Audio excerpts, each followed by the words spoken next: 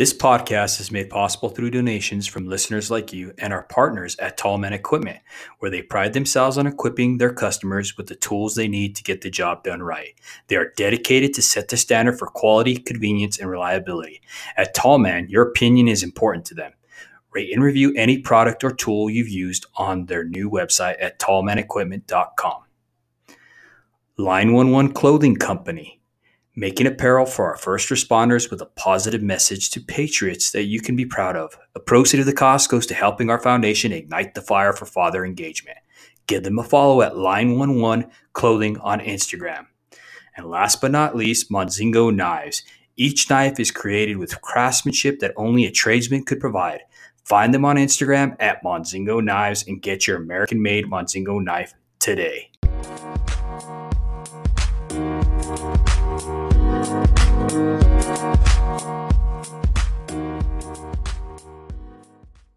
Welcome to the Show Up Dad podcast. This podcast has been created for hardworking fathers, and at the podcast, we recognize that fathers providing for their children is certainly important. But when men gain the knowledge and skills to be great fathers, they can transform and impact future generations. Guest today is Matt Sinkovitz. He's been a practitioner and teacher of personal spiritual development for over a decade. He is an avid student in mindfulness and meditation. Matt comes on today talking about overcoming his 20-year compulsive relationship with porn. Matt has inspired to share his journey and support other men in the path to liberation. He has been committed to helping fathers and husbands in ending their toxic relationship with porn so they can reignite that passion in their relationships and be better role models for their children. Once again, Matt, thank you for coming on here, brother, and welcome to the show. David, it's great to be here. Thanks so much for having me today. Absolutely. Now, Matt, as every one of our shows, I like to always ask our guests for them to share about the relationship with your dad. Do you mind doing that? Yeah, I'd be happy to do that. Yeah, David, my relationship with my father today is good. And I would say that we're still getting to know each other. I think generally speaking, I grew up and my dad was always present. He was always around. He was always loving. He was there for us. He showed up at the games and everything like that. He supported me in many, many ways, and he did his best. And often throughout my life, I felt like I didn't really know my dad. Like there was still some disconnect there. And I think we've been working on that all of my life. So I'm really appreciative and thankful to say that today my dad is my relationship with my father is good, and it's getting better all the time. We're always working on the relationship. Mm-hmm. Now, you talked about disconnect. Do you feel that your father suffered from that distant dad syndrome? Yeah, I think so. Maybe, man. I think it's just maybe emotional presence. Maybe it was lacking. Maybe I didn't really feel comfortable really knowing my father or really kind of bearing who I truly was to my father and to my family. And as I kind of prefaced it all with, and I feel like I didn't really know my father fully, and I always desired to, and I think he probably desired to know me more fully as well. And I think that's something we continue to work on. Mm-hmm. If you don't mind me asking, man, what kind of work did your father do? He was in sales, man. He was like a white collar guy, always working hard for the family, and often traveling, 50, 60 hours a week kind of guy, always out there doing his thing and always working hard in the sales industry. Mm-hmm. Now, I see how that's a correlation to a lot of the tradesmen that we have on the show that come on, a lot of guys who work for home and stuff like that. How did that affect you, his absence? It's more like he would be there in the evenings or on the weekends, And so I think fathers probably have a way of, going out there and hitting the front lines and going out and there's probably like this separation between work life in personal life, So I think, and there's just a lot of responsibility that comes with being a father. I think being emotionally available, being physically available, being spiritually available, and trying to manage all the nuts and bolts of a family. So I wouldn't say my dad was absent, but I also felt like, my dad was he had his hands full, and I think with all love and respect, I think he was also doing his best, so he was there, but again, I feel like there may have been an absence in terms of just really maybe depth to the relationship, Mm-hmm, mm-hmm. So. No, and I see that trend, with fathers throughout the country, all these different fathers that I speak to and have on this podcast, some of their fathers are really engaged, and some of them had this, what I call the distant dad syndrome. And it's cool to get that background on your relationship with your father. It kind of sets up this whole premise of this podcast and stuff like that. Letting our audience know that they're not the only ones if this has happened to them. You know what I mean? So I think that kind of breaks down those barriers. Absolutely. I asked you to come on this podcast for the simple reason that you have this amazing story about overcoming pornography and stuff like that and these addictions. Okay. So with that being said, how old were you when you were first exposed to pornography, bro? I have these questions quite frequently. I have these conversations quite frequently, and I'm asked that. And I really, if I can pinpoint it, I think it was probably age 13, somewhere in there. I remember a couple times like I would catch a glimpse of it, but then the guys out back in the clubhouse going through the Penthouse magazines. I remember that time distinctly. And I think I was probably in middle school right around age 13 or something like that. Mm-hmm. And how did that affect you when you first saw that? Was it like, this is crazy, or, this is crazy, this is exciting? I think I remember like being younger, like a couple of my buddies had like Playboys or something like that, or I'd see a poster in a garage somewhere or something like that. But then I remember distinctly like the first time seeing like hardcore porn, like in a Penthouse or a Hustler, where there's like penetration going on. And that was like a whole other level. Yeah, I mean, it was exciting. It was arousing. It was whatever. It felt like bad and mischievous and all the stuff that sex and porn brings up for young kids, man. I would say it was exciting, man. Yeah. Oh, exactly. I remember specifically when I was first exposed to pornography as well. It was a Penthouse magazine that was underneath my dad's bed. You know what I mean? And we had the habit of me and my younger brother, we'd crawl underneath the bed and, we'd hide our toys and stuff like that. And I saw this magazine and my brother's like wondering why I didn't come out from underneath the bed. And he comes and joins me. He's like, "What are you doing?" And I showed him, and, we're looking at this stuff and we both looked at each other like, "Oh, this makes us feel weird." We're little kids, Yeah, brother. But I wanted to ask you on our next question here is, what were the factors that contributed to this addiction that you talked about overcoming with pornography? What do you think? Yeah, that's a good question, man. And again, it's like we're trying to put our finger on things and pinpoint things that occurred so long ago. But as I retrace the steps and kind of look at, even as I grew into an adult, like what factors were contributing to my porn addiction. I think one, I was a shy, awkward kid. I was shy around women. I was shy around girls. And I think in a way, porn kind of, it bridged that gap for me in certain ways. It was a way for me to kind of explore my sexuality or meet some of those needs from the safety and comfort of not actually having to talk to regular girls. It like gave me a window into that world, in the mental world, in the fantasy world that I wasn't experiencing in person. And also, so I think it was a way for me to meet some of those needs. I think it was a way for me to kind of maybe cope and meet certain needs emotionally. And also I think it was a way for me to explore my sexuality. Sex was always a big theme for me in my life, and doing work around my sexuality has been a big theme for me. I grew up in the really strict Pentecostal church. So sex wasn't like a naughty word in my house, but it wasn't talked about a lot. And I had a lot of awkwardness around my sexuality. I really, as I like look back upon it, I didn't have a lot of room or space. I didn't feel a lot of comfort in exploring my sexuality or asking those questions or anything. It was kind of a weird subject for me. So I think porn was also a way for me to kind of like to get to know, to explore, and to better understand sex and my sexuality. Mm-hmm. How was it like in school? Did you not have like the typical class on pornography or like masturbation or human reproduction and stuff like that? Did you guys ever have any of that kind of stuff to you? Man, I think I recall it maybe in high school. But if anything, man, it was like a funny conversation, right? It was something that we all laughed at. I think it was like I think they tried to combine like gym class and phys ed all together with the sex conversation. And, Yeah, and like our teacher was kind of like a macho kind of guy, so he was laughing. He was an awkward conversation for him too. It seems like in retrospect, you know. So yeah, I don't think there was a great introduction Mm-hmm. there. And I remember actually being a kid and my dad kind of bringing up the conversation Mm-hmm. around sex and stuff like that in the car. And I remember like, again, man, I love my dad so much and I want to honor him in this conversation.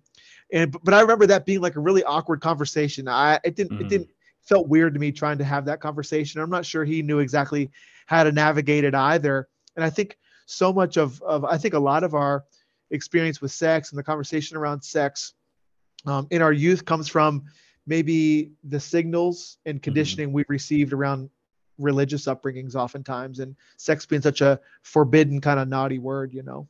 Mm-hmm. Mm-hmm. Why do you think that religion does that?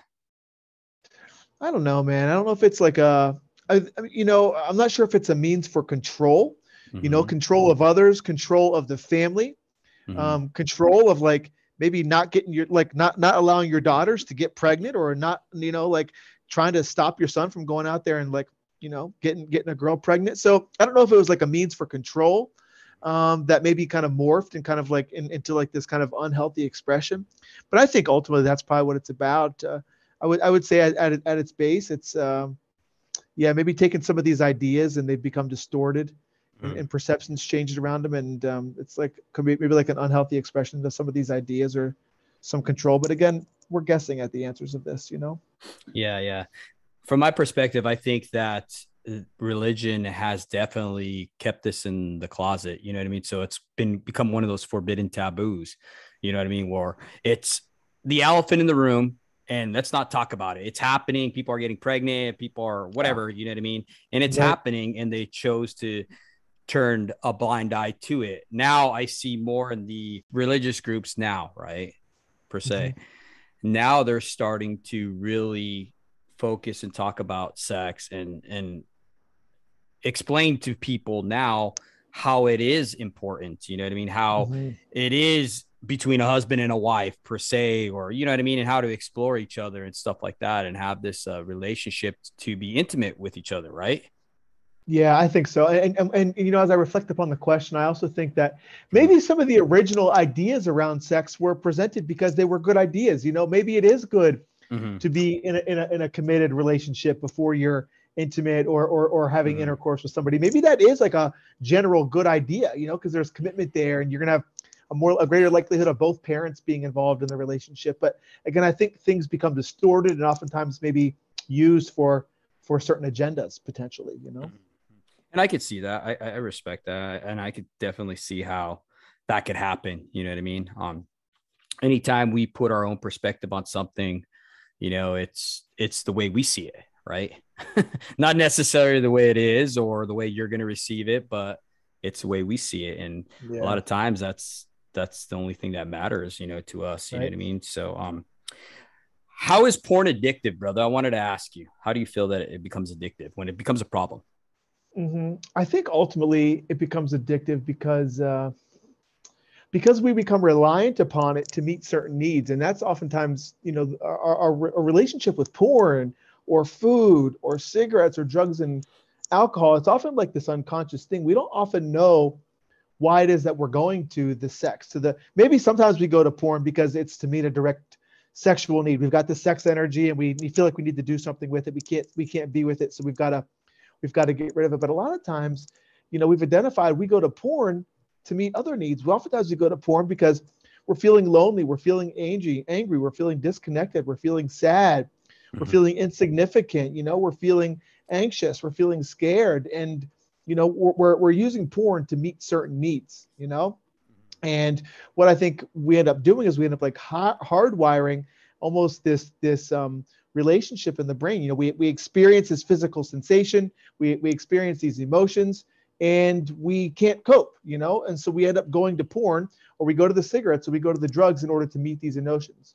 You know, so we experience a thought or whatever in the brain. We experience it in the body as a physical sensation, as an urge, as an impulse, as an emotion, and we just have our go-to outlets. Again, for some people it's food, for some people it's a cigarette. I've had issues with both of those in my life along with porn. So oftentimes we're just trying to deal with ourselves, We're trying to Mm-hmm. deal with our emotions, and we're running away from pain, and we're seeking pleasure, and that's what drives so much of us, you know. No, I'm glad that you said that, because that's exactly the way I have always looked at it as myself, is using porn as a means to cope. You know what I mean? And it could be food, it could be alcohol, it could be tobacco, it could be drugs, whatever. You know what I mean? It just whatever gets you to be numb. I call it numbing, right? From Yeah, that brother. pain or trauma. The thing about porn though is after you have that release, there's a certain shame, a certain emptiness that is followed by Hmm. that. You know what I mean? Yeah. And that becomes a vicious cycle. It does, brother, and that's a really important piece. And I think again, a lot of times people are on unaware of unconscious stuff. So we're feeling low, we're feeling energetically depleted, we're feeling emotionally low, we're feeling sad or whatever. So we go for that low hanging fruit. We go for the dopamine hit. We go for whatever it is. We go for the porn. We have this period of ecstasy, and we get the high that we experience for however long that we're engaged in it. But then afterward, we're just left depleted. We're left in the dumps. That shame was never resolved. That guilt, that low energy was never resolved. In fact, it's been fed, and it's got this, as you say, this really vicious, unhealthy loop that continues, which we have to intentionally snap out of and break. You know. Mm-hmm, mm-hmm. So is it safe to say that people who are addicted to porn, right? They all have in common this something that they're trying to get away with, right? Or get away from this internal pain, is because I'm trying to find a correlation to all the people that have addictions with this. Like, what do they all have in common? Mm-hmm. You know? Yeah, I mean, if I were to guess, Yeah. if I were to guess, I think a lot of people are lacking. Well, just to touch on that point, and to your Mm-hmm. to your point there specifically, lacking awareness. Mm-hmm. They're lacking awareness. They're lacking, like, what is actually driving this behavior. When I'm standing in front of the refrigerator, again, just use a term that maybe a lot of us can relate to. When I'm standing in front of the refrigerator at 12 o'clock at night, I'm not hungry, but I'm just here looking for something. I don't know what I'm looking for, but I'm looking for something. So Mm-hmm. I think what a lot of addicts lack is awareness around the needs that they're actually attempting to meet, and how to meet those needs in a healthier way. They're unaware of the emotions and really what's going on underneath the surface that's driving the behavior. And what I found is, once can begin to almost illuminate that and turn the lights on and begin to see, oh, I had a difficult day at work, or oh, I'm actually really energetically depleted right now, or I had gotten to a fight with my spouse or my kids, and I'm feeling triggered to go to pornography. I think awareness is a big piece of the puzzle. And once we can begin to see it, we can begin to make new and healthier choices. I think what people also oftentimes lack is a sense of purpose. If I'm going to say no to the porn, what am I saying yes to?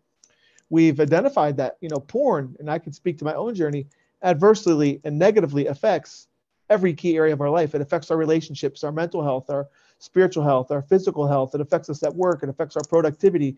It affects all these areas. So it's really crucial that we get clear. If we can get clear on the ways that porn is affecting these areas, it's really, really important that we also get clear on, okay, what do I want to experience instead? So if I'm going to say no to the porn, what am I saying yes to, and what's a healthy redirection of that energy? So I think purpose and like a bigger why, a bigger vision is also Mm-hmm. really, really crucial. I find a lot of porn addicts, myself included, lacked vision for Yes. their life. Lacked a why. Big piece of the puzzle, man. Mm-hmm. And I'm glad you touched on that, because I think that's something that we talk about here at our foundation. Not having that purpose, not having that why. A lot of fathers know that they have to provide, and they think that that's where it stops. That even is on our slogan, more than just a paycheck. You know what I Right. mean? And having that Mm-hmm. self-awareness to know that, hey, you have an inner man purpose. You have this purpose to raise the next generation. You know what I Yes. mean? And mentor and be there and protect and provide and just love on your children. Be that moral compass per se. Um, Going back to what I was saying though, with pornography, it is about self-awareness, right? And I could tie Mm-hmm. that into like what you said. When you come home, you're tired, you're fighting with your spouse, whatever, you could either turn to pornography, or you can turn to having a short temper and start yelling at your kids like I used to. You know what I mean? It's having that self-awareness and being able to look in the mirror and be like, okay, why did you do that? Why are you doing this? Why are you having these destructive patterns? And it's good to be aware of that. Yeah, absolutely, it is, man. It's crucial. It's crucial to change anything. We have to learn to be able to slow down enough to look underneath the surface a little bit, because oftentimes we're just in reaction mode all the time. That's why mindfulness is such a big piece of our process. Now, with this type of addiction, you talked about how it affected different things in your life. You know what I mean? Relationships, jobs, stuff like that. How have you seen it affect relationships as far as with your spouse or significant other or your children and stuff like that? Yeah.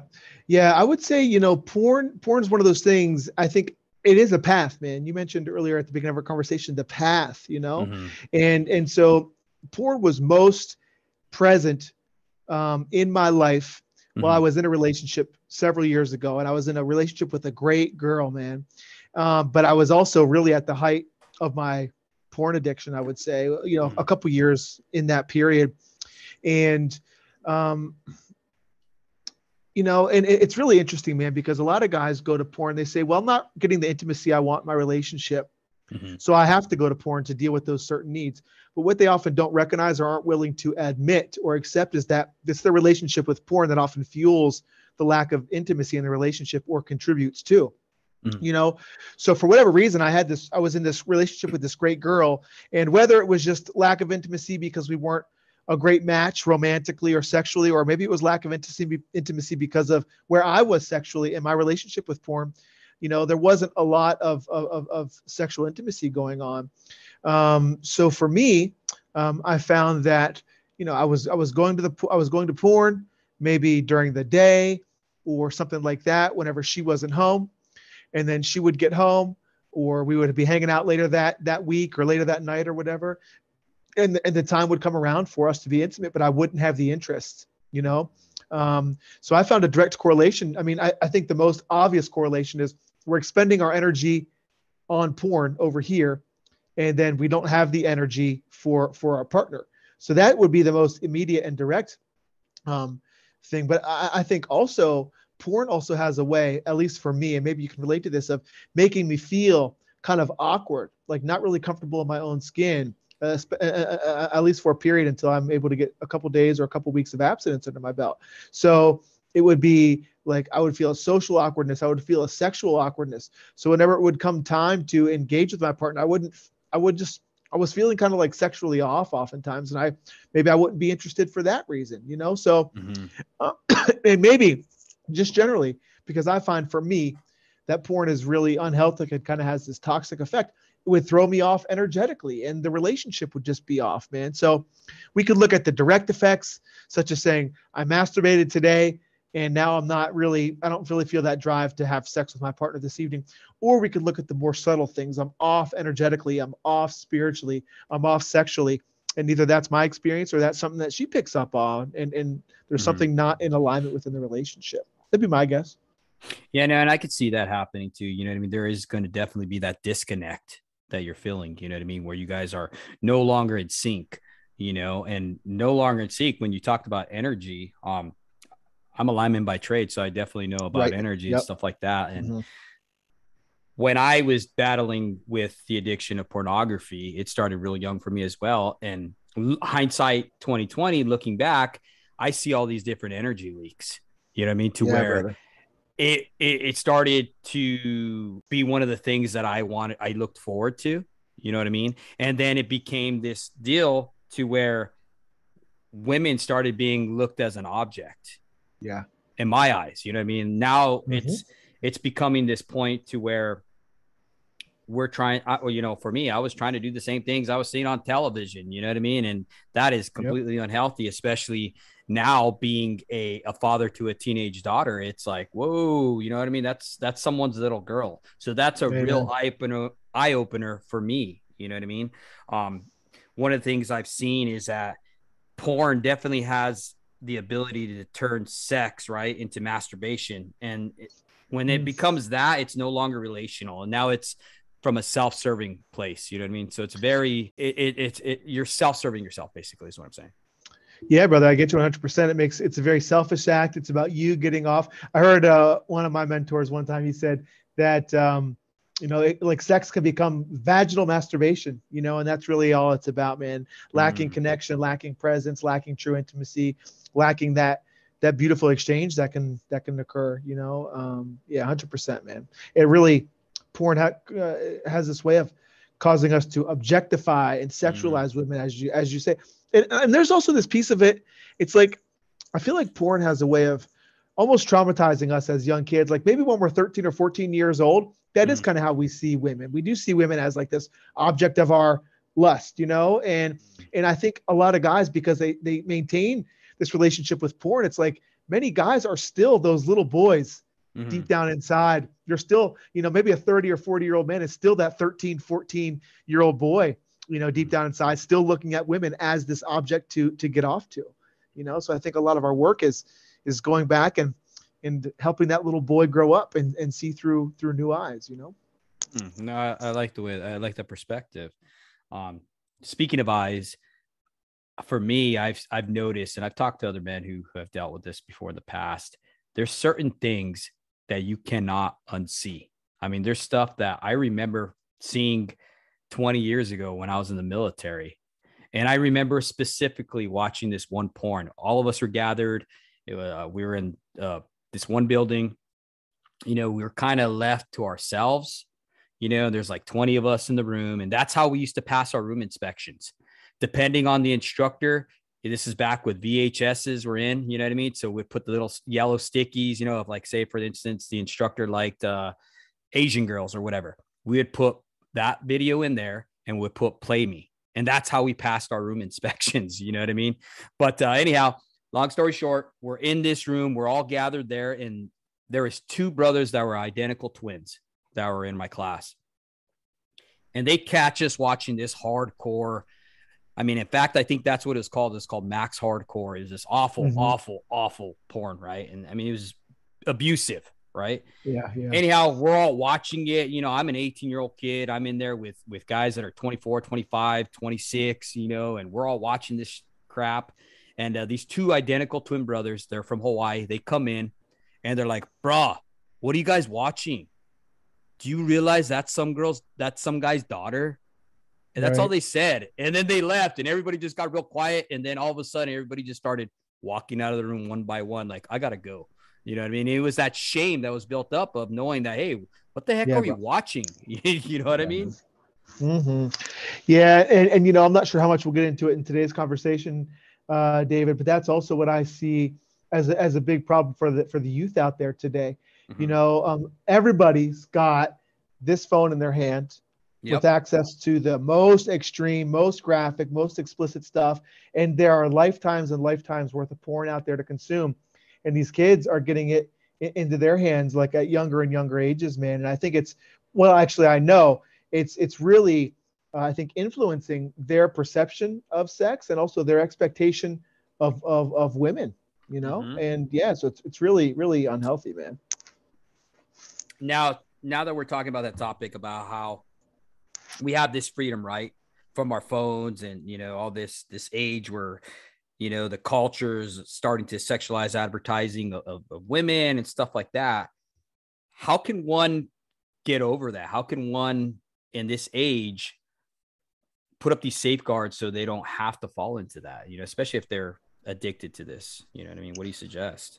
Oh, so are you asking how does someone can you say that question again, brother, just so I make sure I Like understand you? what are kind of, we just talked about how there is, you know, on social media and everything out like that. And porn's real easy to get to nowadays, especially with our Right. phones. How can Hmm. one set up safeguards? Okay. You know what I mean? Yeah, yeah, for sure, brother. And it is really, it takes real intention, man. That's again where Mm-hmm. vision, that's where purpose, that's where why comes in. You have to have a strong motivator because if you're on social media today, it is everywhere you look. It's in advertising, it's in marketing, it's in the girls. Even if it's a girl who's just doing the, hey, I'm a liberated woman thing, and she wants to put her, I'm a female empower, and she puts provocative, sexy stuff up just because that's her right to do. I mean, everything is triggering on social media out there, whether it's Facebook or Instagram or like TikTok, whatever, man. So sex sells. So we have to, first of all, be really, really intentional about this. So we have to really tap into what's my why, man. What's the reason? What's the driver? What's the motivation behind this? Because that's got to fuel everything else.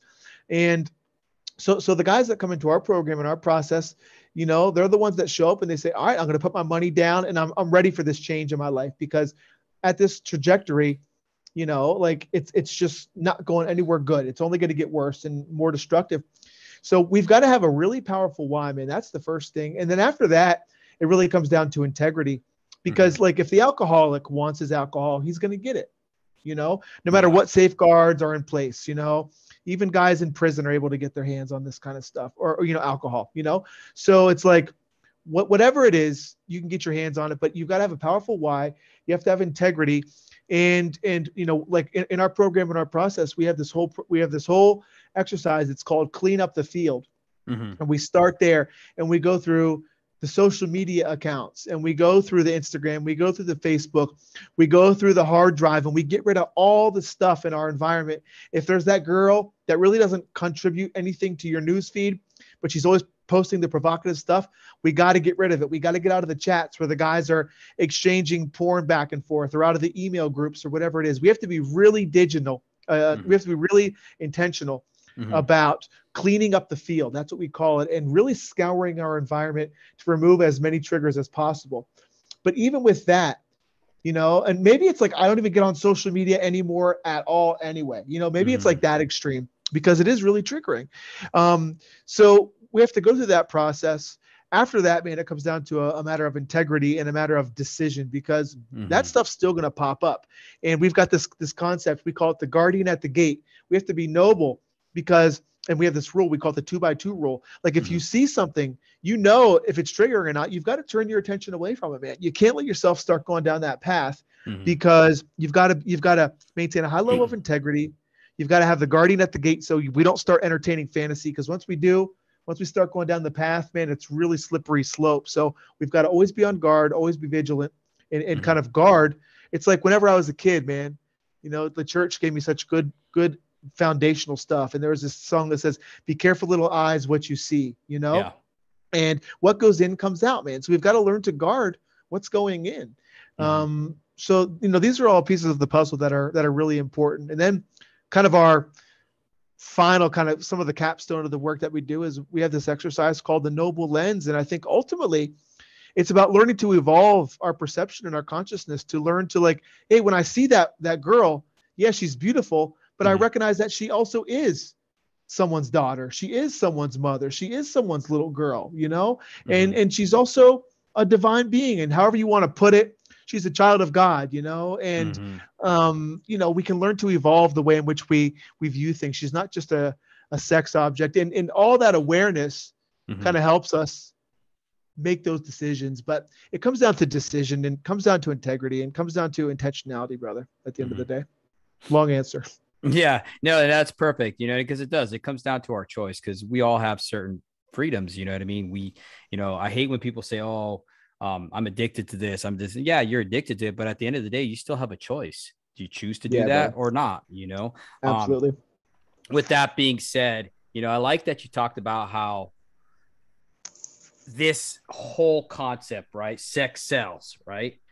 To me, it's a deeper issue, you know? To me, it's a deeper issue to where these girls are not being accepted at home. You know, I mean, these girls that are on there, you know, to where social media portrays these young women to, you know, flaunt themselves. I mean, we see it all over the place, you know, Instagram, whatever, you know, they're showing their stuff, and, you know, they have this little coffee cup and say, look at my coffee cup. But then they're showing a bunch of cleavage and stuff like that. You know what I mean? And it's like, really, you know, why do you have to feel that you have to do that stuff to get attention?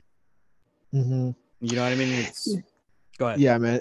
And I want to say this. I mean, yeah, it's attention at home, which is where this idea that I'll share really has to originate, I think, or it can originate.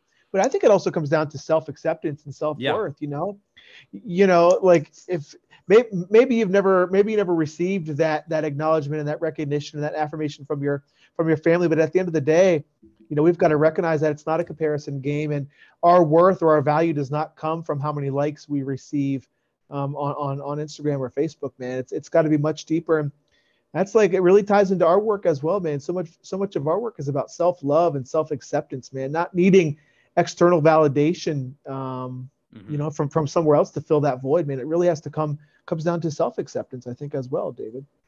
I know, I agree with you 100%. And that's what I tell our fathers too, is like, hey man, show your daughter that, accept your daughter. Because if not, if you don't accept your daughter, guess what? She's going to be going and trying to find acceptance from a young boy somewhere. And you might not like that outcome. You know what I'm saying? Absolutely, man. 100%. Now, what do you think this message, this whole deal with pornography, what kind of message do you think it's sending to young men and women right now, as far as our culture and stuff like that? Yeah, man. I think it's sending the message of instant gratification. Mm-hmm. It's sending the message, like the easy road, go for the low hanging fruit, go for the easy means of satisfaction. I think it's really sending the message, like this skewed image and perception and idea of what sex is, of what healthy connection is, of what love is. I think it's skewing the expectations, like what a woman is supposed to look like, how a man is supposed to, I really use this term lightly, but I'll just use it for the sake of the conversation, perform in the bedroom, what he's supposed to look like, how he's supposed to show up, how he's supposed to act. And I think it skews the perception of how women are supposed to show up and what love really looks like, man. It's like, I think it sends that message. We have this idea that says something like, a lot of men mistake sex for intimacy, and that's not, I mean, sex can be and often is very beautiful and intimate, but sex is not intimacy. They're two separate things, man. So I think that's a lot of what these messages that are being sent, brother. No, and I agree with you. One of the things we talk about intimacy, with other couples, is intimacy is what intimacy means. Intimacy, being completely transparent with your spouse and being able to share, things that you wouldn't want to share with anybody else. That's intimacy. You know what I mean? And I think, yeah, you're absolutely right. Through the media and through everything else, we have mistaken that hardcore pounding and sex and all that stuff, that's intimacy, that's connection, you know what I mean? Right. It's so far from the truth, you know what I mean? It's been skewed over time. But with that being said, dude, I wanted to read you something that I had read, and I thought it was pretty crazy. I was reading on this one talking point where it said that men and women who were exposed to large amounts of pornography were significantly less likely to want daughters rather than sons. That's how much of an impact porn has on people. Wow, man. Interesting. Very interesting. Nah, and I mean, to think about it now, just having a daughter, it's like, absolutely, after even partaking in pornography, at a young age and stuff like that, and through the military and stuff, I see why people would be like, dude, I don't want to have a girl. Right. You know what I mean? Because the whole culture has changed to where we are objectifying these women. We're degrading them, it ain't no different than the violent video imagery that is being showed on video games. You know what I mean? There's a direct correlation there when you have these graphic pornographies where these women are borderline abused, right? And then we see that, and then through neuroplasticity, we're creating these neural pathways that carve this groove into our brain, right? To where it just continues to widen it to where we no longer having a feeling towards that woman. We don't see her as a woman or someone's daughter. Now they have been leveled out to where it's just an object, and I'm going to use that object. Exactly, man. Exactly. And because of this, because of the neuroplasticity, and because, porn very much acts like a drug on the brain, so it's like, we need more and more and more. We need more extreme stuff and more extreme content in order to hit those, in order to arouse us and hit those arousal mechanisms, man. So yeah, it's a slippery slope, man. The question is, where does that stop though?